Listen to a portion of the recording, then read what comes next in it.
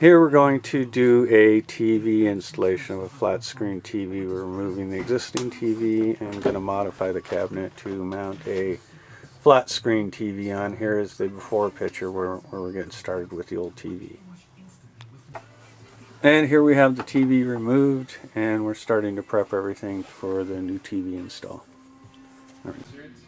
Here we have the TV completed and installed. We also made it so the cupboard would open and you still have the cupboard space behind it to use, which you didn't before because of the other TV taking up all the space.